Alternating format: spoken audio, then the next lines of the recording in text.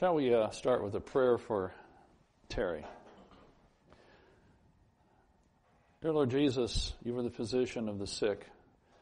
You've made many very, very sick people whole in their bodies and certainly in our souls. You've cured our sin sickness. You are the great physician. And we call upon thee in behalf of our sister in the faith, Terry, and she, in your infinite wisdom, was allowed to fall this morning and not be here, even though she would certainly love to be, as she always is. We pray that her fall was not serious and that her knee will be restored by the sound, that she can return soon, that you will heal her. We trust thee to be the healer, even though we go to doctors. They can only heal if you allow it. So we pray for Terry, that you will bring her back to full health and be able to attend back very, very soon with us to hear your word of light and life and truth. Hear us for thine own sake. Amen. So, we're talking about Mark, the Gospel of Mark, chapter 2.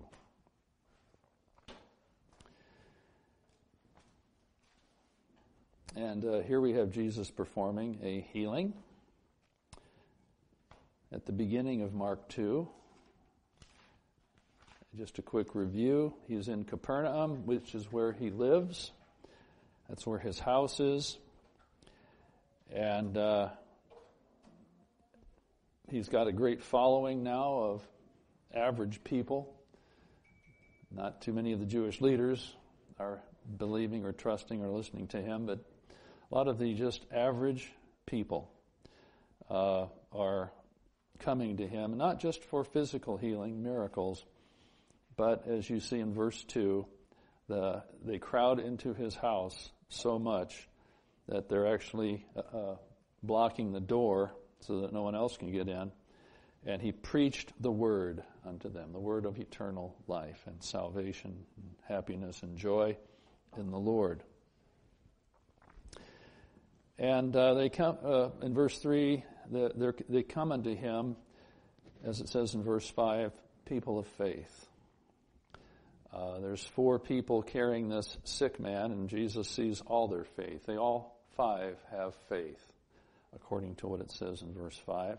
True faith, not hypocritical faith, not what the world calls faith, but true faith in Jesus that he is Lord and Savior. He is the promised Messiah. And because of that, Jesus says to the sick man's son, thy sins be forgiven thee. And this is what faith brings. The instant a person puts their faith and trust in Jesus alone, not in themselves or anything else, their sins are forgiven by Jesus' death for their sins in their place. So that's the best thing God can say to anyone. It's the best thing that any person on earth can hear, because the doors of heaven then are open to him. Thy sins are forgiven. And that's why Jesus came, so that our sins would be forgiven. Even though our sins deserve death and hell, Jesus took that punishment upon himself.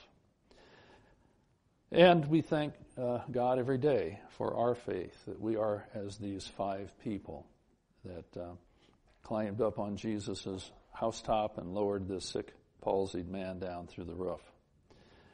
But there were, of course, the unbelievers there, and they are always present, as Jesus talked about the wheat and the weeds in the field growing up together.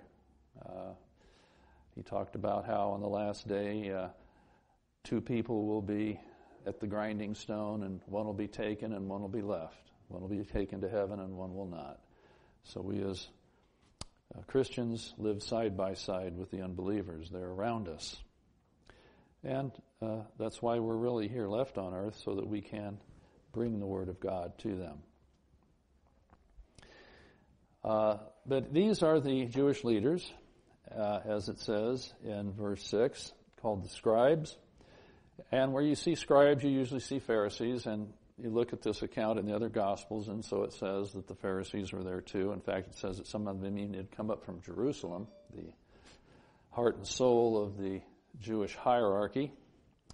had been hearing about this Jesus of Nazareth up there in Galilee and how big a crowd he was attracting, and they were starting to get a little nervous about this because they did not sanction him. He had not come to them for his authority. He was a renegade to them and a threat to their authority, so they were trying to pin something on him and cause people not to follow him. And so they think they've got him now when they hear that he said to this paralyzed man, "Thy sins be forgiven thee." Because they say in verse 7, who can forgive sins but God only? And so they say that Jesus is claiming to be God or acting like God here, and that's blasphemy. Now that is true.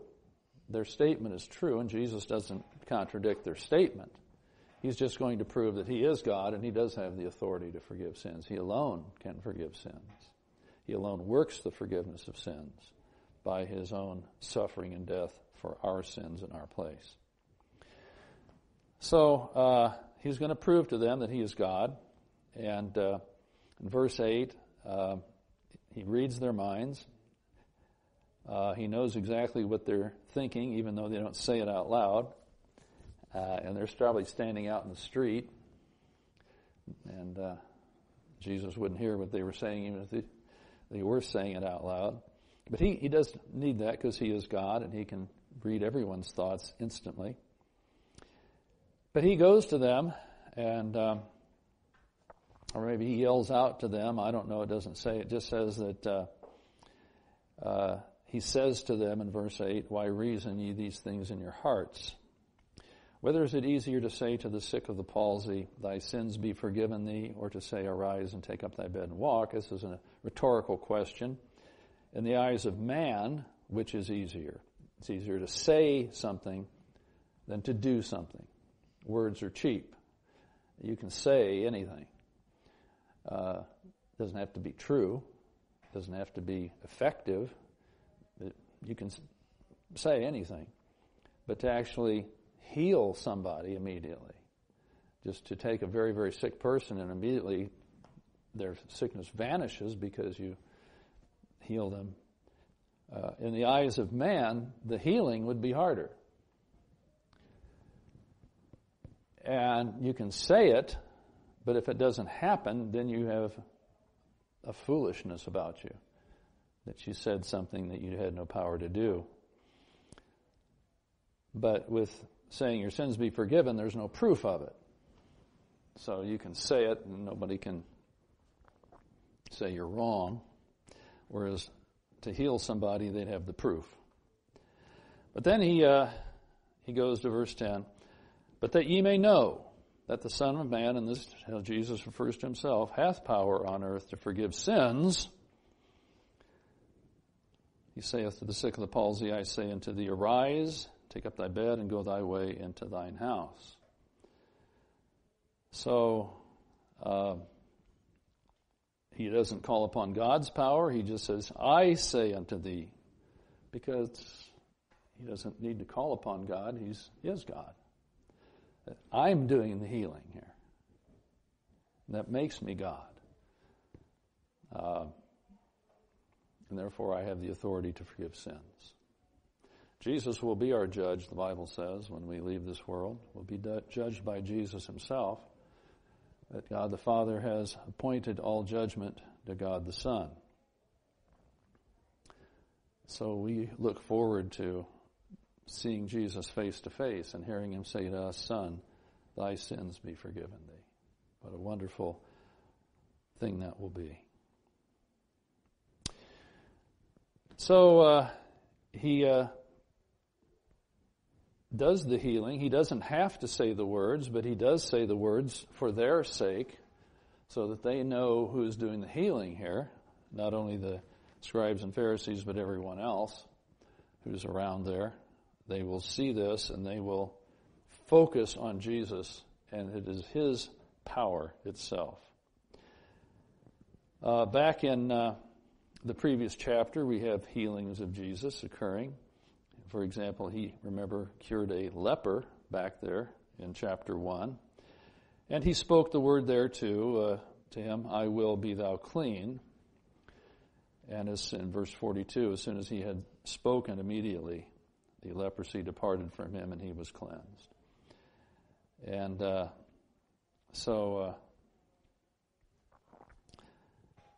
there again, he doesn't call upon God. He simply does it himself, showing that he is God, as he did back in verse 25 of chapter 1 when he cast the demon, the devil, out of that man in the in the synagogue. And he never calls upon God because he is God. Now, he prays to God the Father many times, but the power is his just as much as it is God the Father's. So he never calls upon God the Father to heal anyone or to work a miracle. He has that power himself. So he merely utters his word, and the power of God's word, which we have before us now, the inspired word of God in the Bible, very powerful thing that the Holy Ghost uses to create faith, saving eternal life in people, sinners. So the word that he speaks here in verse 11 is an expression of Jesus' almighty will. He simply wills it, but the words express his will. Didn't have to say it. He could have just willed it, but he says it anyway. And he simply says 3 commands. Arise, take up thy bed, go thy way into thine house. 3 simple commands. And this man who is so badly paralyzed, so seriously paralyzed, that he had to be carried by others who went to the great trouble of carrying the man to Jesus and putting him down through the roof. It must have been a terrible disease that this man had really suffered under every moment of his life. Just instantly, as it says in the next verse, and immediately. Just as it said over there with the man in chapter 1. When he healed the leper, verse 42, immediately the leprosy departed from him. Immediately. Not over a period of a few minutes or a few hours, but immediately, in a split second, this terrible paralysis is literally just blown away that quickly. That's how quickly God can act, and does act when he needs to for our good. He can do things immediately if it's for our good. If it's not, then he won't do it immediately, but we leave that up to him. The time that he answers our prayers is up to him. But anyway, the man's body, at the end of verse 11, and the beginning of verse 12, is made sound and whole.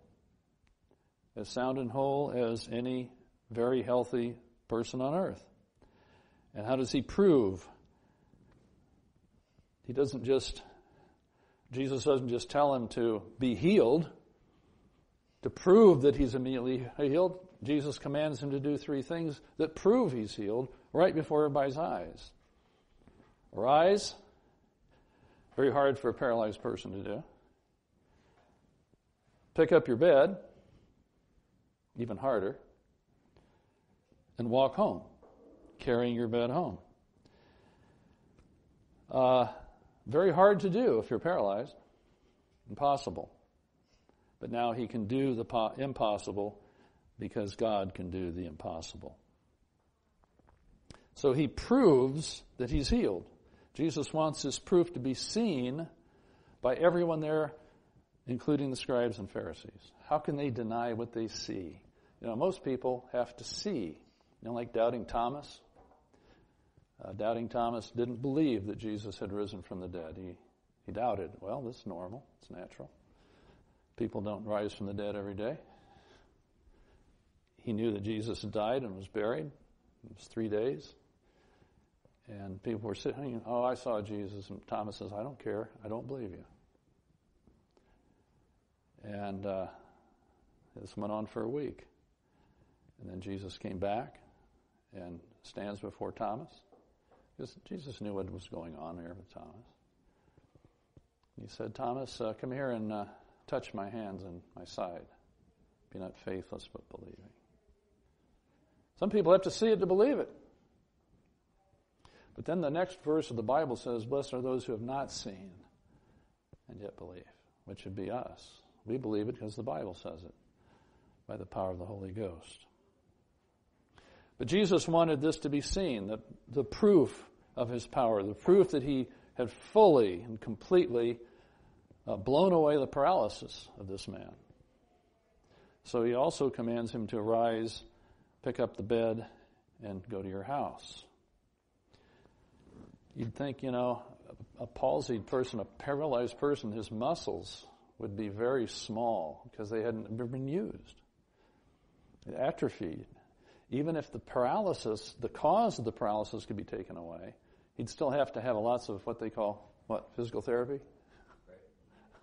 To get those muscles toned up so that he could even stand up. But Jesus not only takes away the cause, but he takes away all of the symptoms of the paralysis immediately.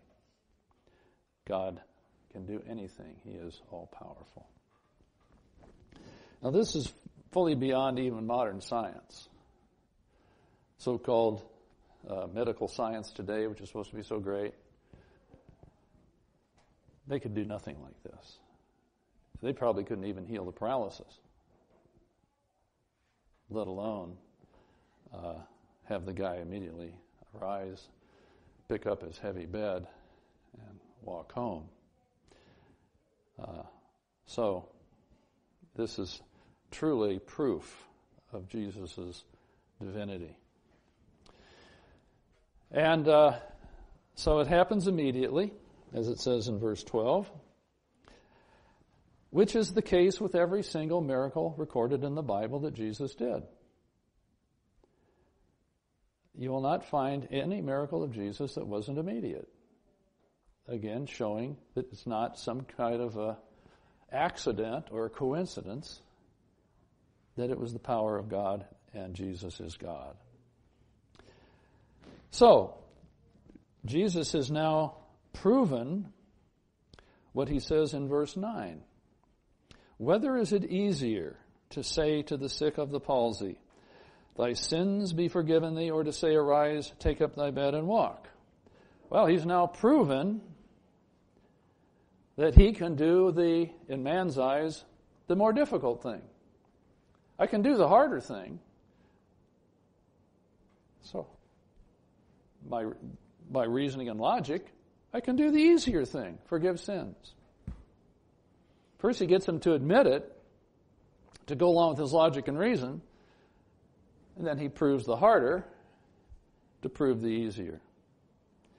That if he does the visible thing, the harder thing in man's eyes, he can do the invisible thing too, the forgiveness of sins.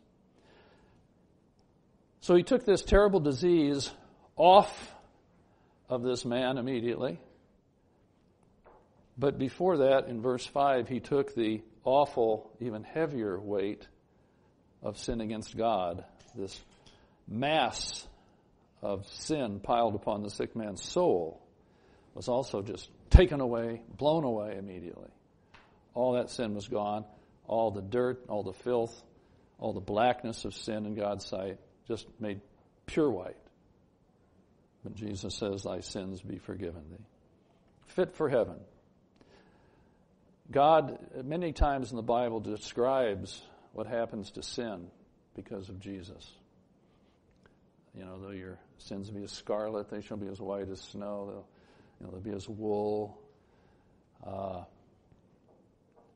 will drown them in the depths of the sea and remember them no more. Remove them as far as east is from the west, which is an infinite distance.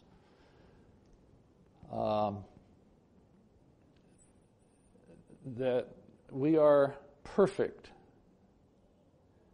We are saints.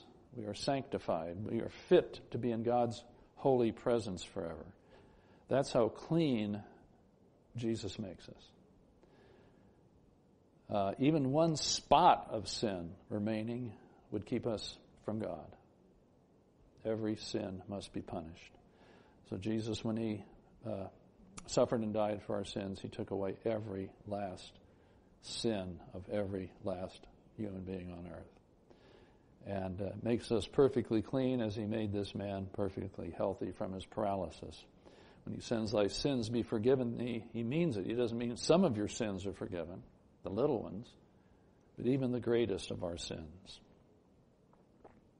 So he proves it. I've done the harder. You've just admitted that would be harder to do. I've just done the harder.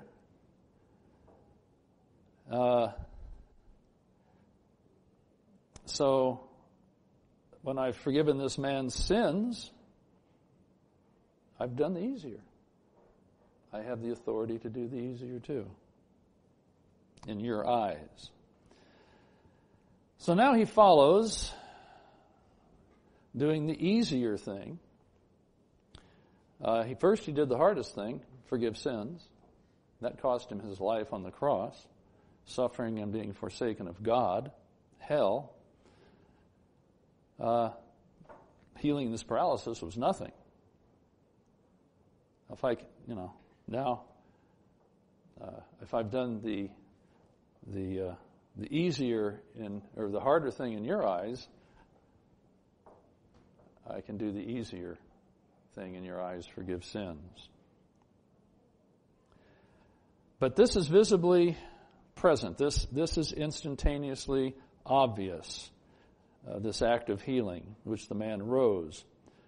And you have to picture, he didn't just rise, shaking, very unsteady and holding on to people. Yeah, or the walker or a cane or fallen down a few times. It says he immediately arose, took up the bed, and went forth before them all. Just perfectly normal walking. A man who a moment before couldn't even stand up. So he kind of, as it says here in verse 12, he took up the bed and went forth before them all. He left. He walked out of the house. You can see him. He's kind of pushing his way through the crowd as he leaves, is what that really is saying. I think that would have been the hardest thing to do if I was the man that had the paralysis, because I know guys told me to go home, but why would I wouldn't want to leave that. Yeah, right. But, he does what Jesus says to do. Right. Many times when Jesus healed people, he said, go home and tell people what great things God has done for you. So he walks away, restored to perfect health, perfect strength, nothing wrong with him. Jesus doesn't do just half a job.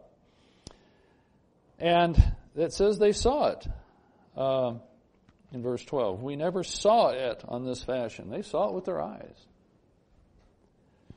Proof is right before them. To even the greatest skeptic, how could they deny what they just saw? And because they saw that, the visible thing, they now must believe the invisible thing. He can also forgive sins, which no eyes can see. But he did the first act. He did the second act, which verifies the first act. Because he did the healing, he also verifies now that the man's sins are also forgiven. His soul is also made perfectly whole.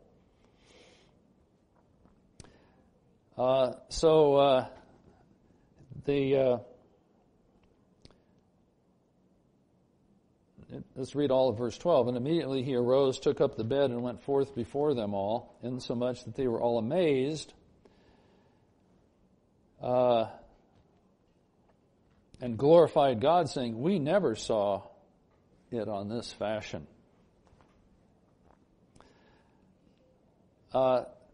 Two things that Jesus did here. He forgave the man's sins in fact, not just in word. Truly the man was fully forgiven, a saint in the eyes of God by his faith in Jesus, but also this miraculous healing. He did both of them because he is God. Only God could do both of those things. That shows his authority, how he could do this. The only way he could do this, he gets his authority from his godliness. He doesn't have to go to the Pharisees or the scribes or the high priest or anything to get his authority. He's the authority over them. He is God that they claim to believe in, that they claim to serve. That's his authority. You go back to chapter 1 again, notice when he taught them, it says in verse 21, they went into Capernaum, and straightway on the Sabbath day he entered into the synagogue and taught. Bible class, sermon, whatever you want to call it. Verse 22, and they were astonished at his doctrine, at his teaching, just as much as they were at his miraculous healings. For he taught them as one that had authority, not as the scribes. He has authority to teach the full truth and nothing but the truth. He has the authority to heal and to forgive sins. He has the authority of God. And then down in verse 27 chapter 1, verse 27, after he casts out the devil from this man, and they were all amazed, inasmuch as they questioned among themselves, saying, what thing is this? What new doctrine is this? For with authority commandeth he even the unclean spirits, and they do obey him.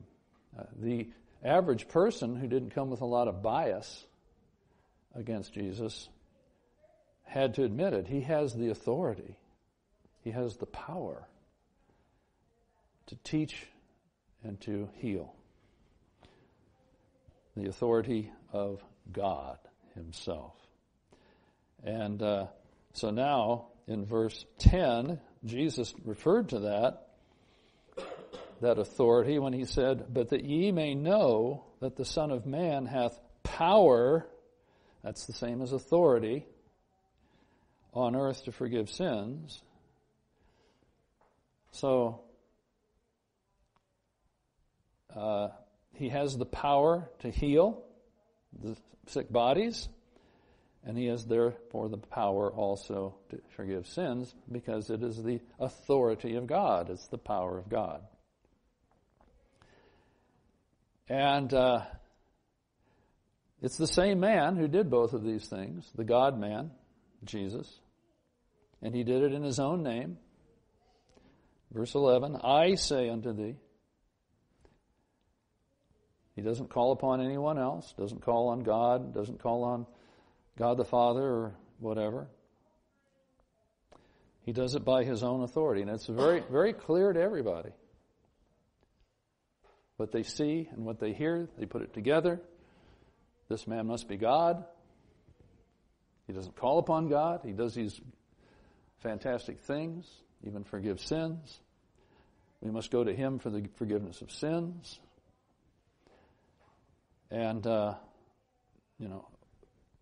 verse 12, the reaction of everybody, insomuch that they were all amazed.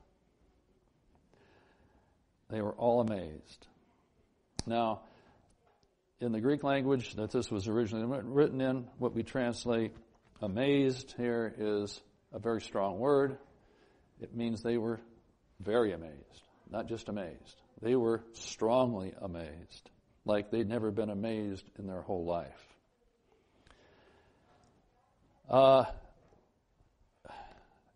Oftentimes when people observe Jesus,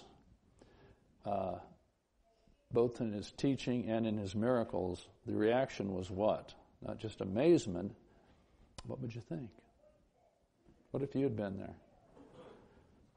Well, you would have been completely amazed, but there would have been fear along with that. That's the word. Very good, Darrell. I think the scribes and the Pharisees would have had great fear. Yeah. We just accused God of blasphemy. Right.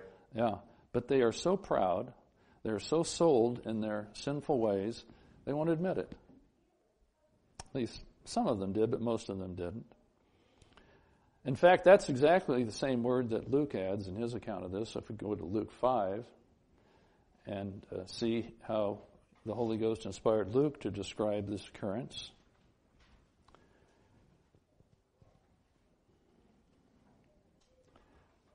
Luke 5:26. Or now, let's just look at the context so you see how Luke described the same incident. Let's go back to verse 24. Jesus said, "But that ye may know that the Son of Man hath power upon earth to forgive sins, he said unto the sick of the palsy, I say unto thee, arise, take up thy couch, and go into thine house." Verse 25, "And immediately he rose up before them, and took up that whereon he lay, and departed to his own house, glorifying God." Now look at verse 26. "And they were all amazed, and they glorified God, and then were filled with fear." So that usually accompanies the amazement. When you see something that you didn't think was ever possible, it's natural in our sinful state to think fear. And so they were all filled with fear, saying, "We have seen strange things today."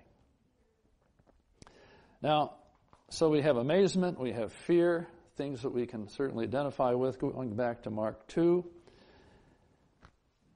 And it says, who was amazed? All. Just as it says, he went forth before them all, insomuch that they were all amazed. No one who saw that, and they all saw it,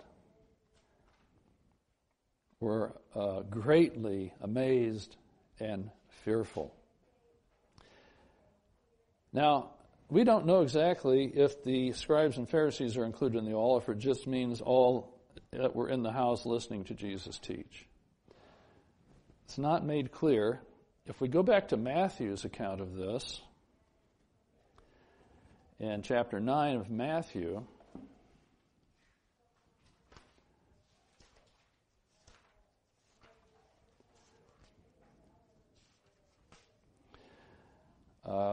this account occurs right at the beginning of Matthew 9. And so it says in verse 7, "And he arose and departed to his house." Then in verse 8, "But when the multitude saw it, they marveled and glorified God, which had given such power unto men." How could God become a man? And it says there, who marveled and glorified God? Verse 8. No, it said the multitudes. Now back in Mark, it said they were all amazed. Here it says the multitudes were amazed. I don't know if that adds anything to it. If that includes the scribes and the Pharisees, it's still not clear if they glorified God. Somehow I tend to doubt it. Well, they were probably amazed by it, but didn't they glorify God? Yeah, now they'd have to admit he has the power to forgive sins. They have to admit he's not a blasphemer, but they don't want to do that. So they deny what's right before their very eyes. You think still there'd be some fear, though, that would come over? Oh, sure, yeah, I would too. And fear of God is a good thing. You know, I go round and round sometimes, even within our own synod. They say, "Oh no, Christians shouldn't fear God." Well, I beg to differ. The Bible talks about fearing God. The righteous fear God. The righteous are called God-fearing people in the Bible. Not fearing, that we're not going to heaven, not fearing God's wrath, not taking away from God's love and blessing upon us at all times.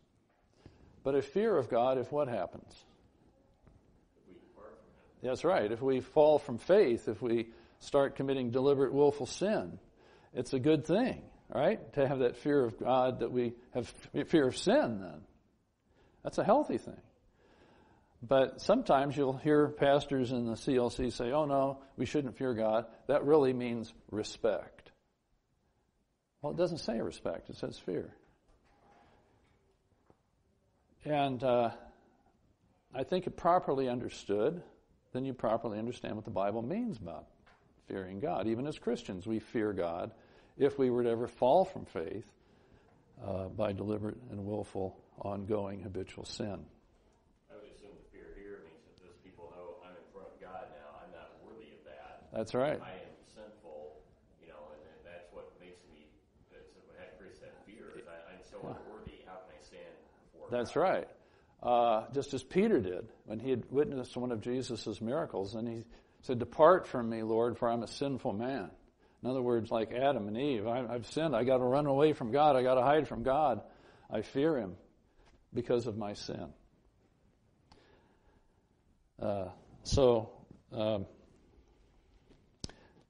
Fear isn't a bad thing if it's fear of God.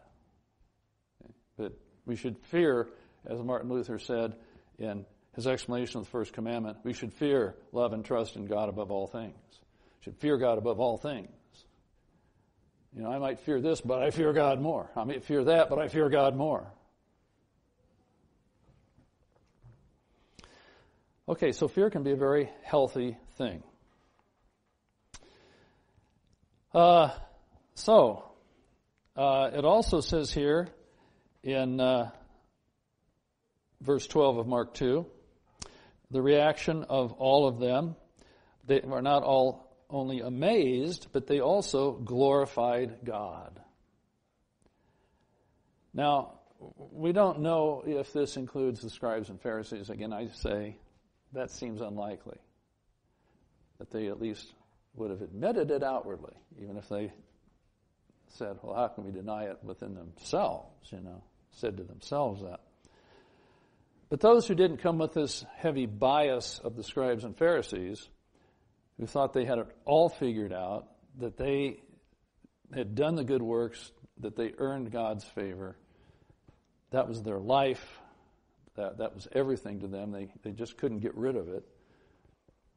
But the ones who came with an unbiased view of life, they couldn't deny what they saw with their own eyes, right before their eyes, that this was a miracle that Jesus himself performed, and therefore Jesus must be God himself.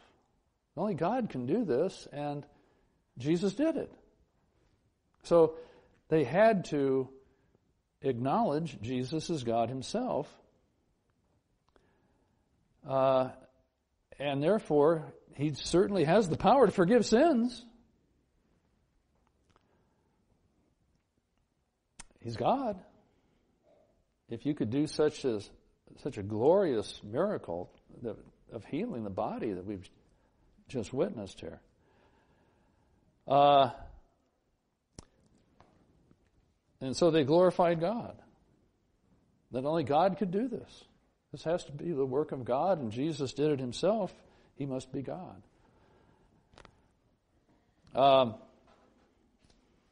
Let's go back to the account in Luke again for a moment. I'm going to point out one other thing there in Luke 5.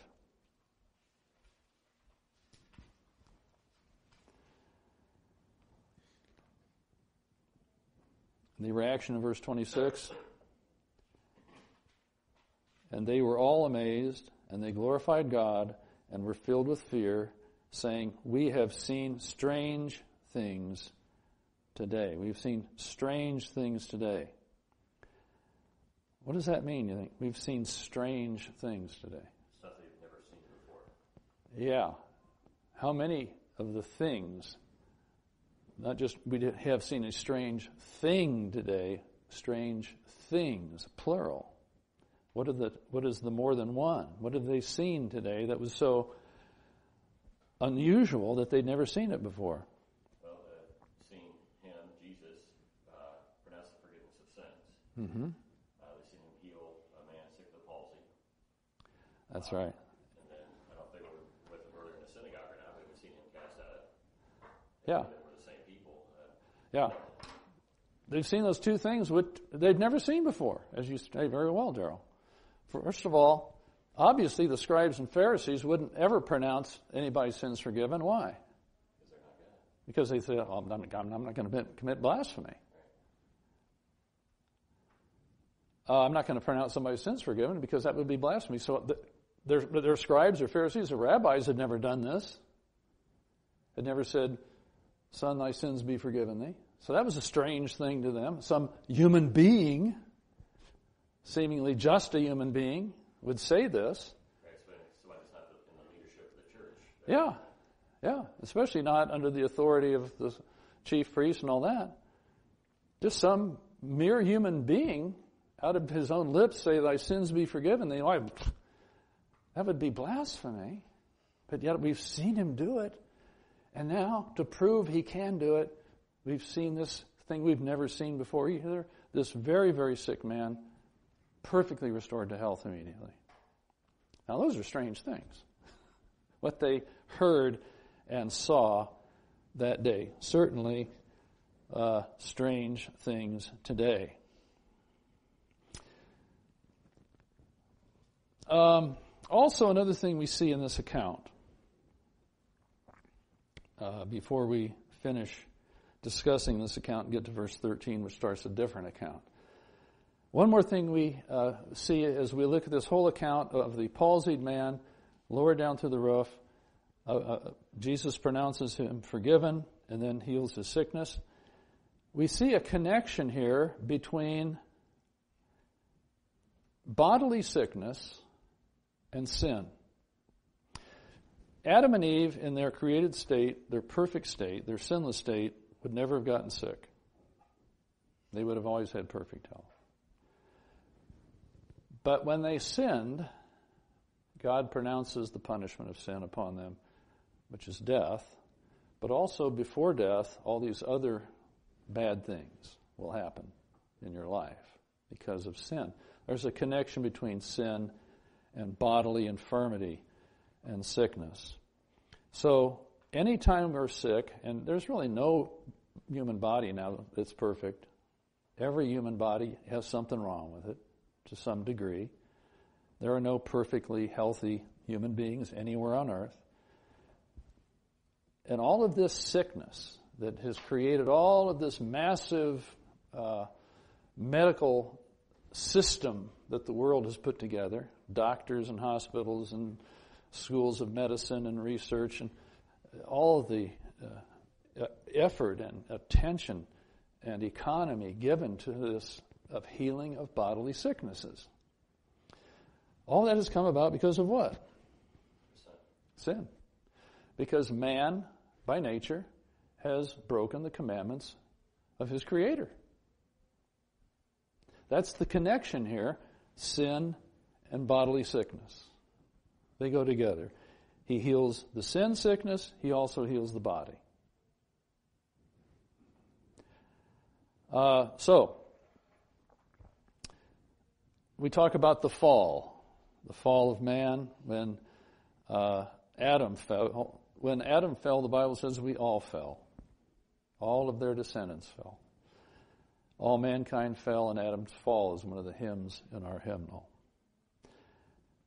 And that brought sickness upon us all, and that brought death upon us all, physical death. Now, it is not necessarily due to a specific sin, therefore. And I don't want anybody to misconstrue that I'm saying that.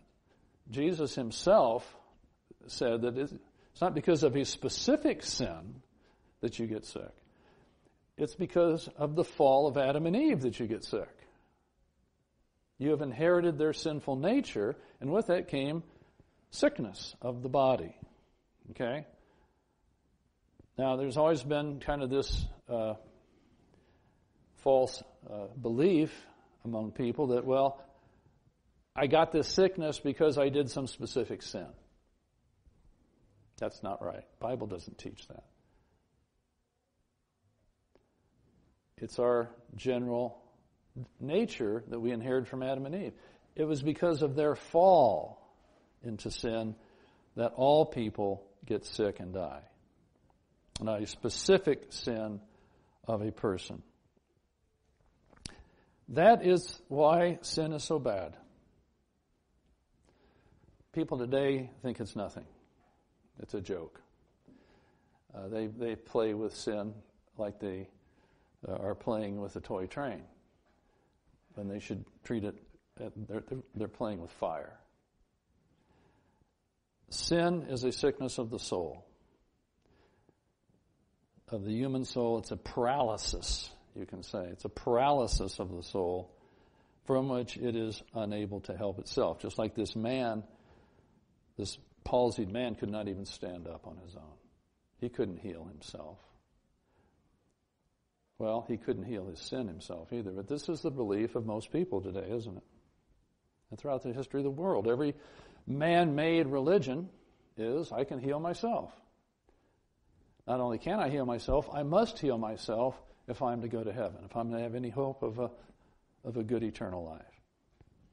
I have to do it myself, by my own works, by living a good life. I can heal my soul.